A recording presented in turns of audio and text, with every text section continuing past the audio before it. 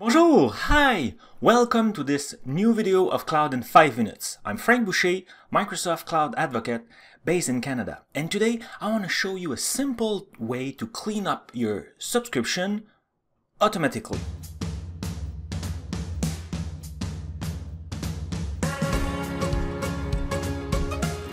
It happened to all of us. You create some resources and then you forget about it. At the end of the month, you receive your invoice and whoops, a big surprise, it's way more expensive than you thought. So in today's demo, what I want to do is show you a simple way to delete automatically expired resources. I say expired with air quote because there's no built-in way to say expired on a resource. The way I will be using is adding a tag expired on and putting a date as a value. Then we'll run a query against that thing and delete all the resources. Let me show you how I did it. So this is a PowerShell script. I used PowerShell. I will explain in few seconds why. So here I'm running the Azure graph query, and I'm running the query to return all resources that have a tag expire on, older than now. The to-date time is one of the operator or function available in the query for Azure Graph. Then I will return all the project ID because that's only what I need, the resource ID, to be able to delete a resource. Then I will loop through all that list, and one by one I will just say remove AZ resources, passing the resource ID. I will force it to be sure that I have no prompt, that it's working. And right now, because I'm in demo and I don't want to be deleting anything by mistakes, I run the what if. Of course, in production, you will remove the what if parameter. What if will execute the command, but do nothing. To know a little bit more about Azure Graph, you could watch my video I did previously, Search Like a Boss, or go to bit.ly/azgraph. There you have a lot of documentation to get you started with your first query. So that's perfect. And right now I'm going at a resource level. So if you have tagged a resource group, they won't show up in that query because unfortunately Azure Graph doesn't manage or doesn't see the resource group. Good for us because this way, if you want to delete all the resources inside the resource group, except let's say a storage to keep backups or things like that, then it will be possible. Unfortunately for us, if you delete all the resources inside the resource group, then you're left with an empty resource group.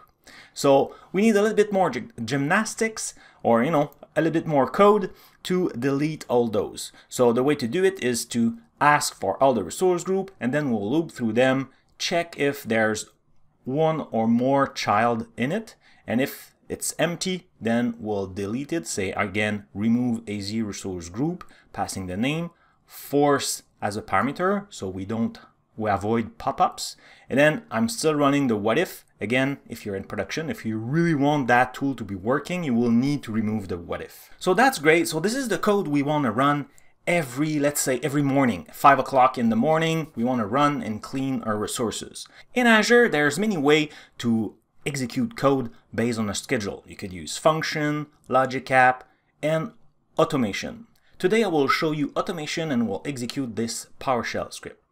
Oh, talking about that, the reason why I picked PowerShell is just natively PowerShell will be able to manage the JSON result returned by Azure Graph Query. That's why. Otherwise, I needed to import more module to manipulate the answer. That's it. Now let's go in the Azure portal to create our automation. To create the automation, you will click the big plus button here and you search for automation. There it is. So we will create one. Give it a name. In my subscription, I will select my Cloud 5 minutes group, Perfect ECUS. An important note here is to create Azure Run as an account. It will give us the permission to execute code and read through the subscription because we need the code to access the subscription. So this is really important. So we create it. The deployment will succeed, so let's go to the resource. So now, to put my code somewhere, I need to create a runbook. So the runbook will be available here from the left panel. I will just click here, the runbook, and I will create a new one. So create a runbook. Perfect. I will give it a name, so subscription cleaner, something like that.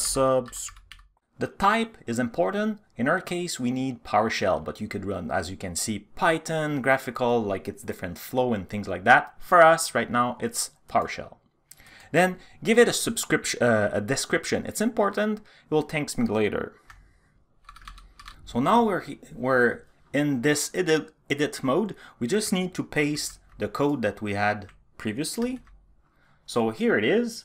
And here I put a little part to use that run account to connect with the identity and tenant and everything, so our code will be able to access. And then it's the code I showed you previously just here. Perfect. So now we save it and we'll publish it. So now the runbook is created. We need to add a schedule so it runs every morning. Great. So you could link to a schedule just here. And then you click link to a schedule. I have no schedule. Let's create one. So give it a name. And I will start right tomorrow. And I will start at 5:03 just to, whoops, in the morning. I said morning. So AM, perfect, East Time Toronto. And I want it recurring every 1 day. So this is my schedule. It will be running every morning at 5:03 AM Eastern Time Toronto every day. Perfect. Create. So now it's created. I can associate it. And that's it. It's done. It will be running every morning and keeping my subscription clean. All the code will be available in my GitHub. All the links are in the description, but it's github/fboucher/az subscription cleaner. I'll also have a blog post where I describe exactly what I did show you if you prefer reading it. In the GitHub project, I'm building right now a deploy to Azure button, so in one click you could have it deploy in your subscription. Very simply. I'm also working in a version using Azure functions. I hope this video was useful and I hope you liked it.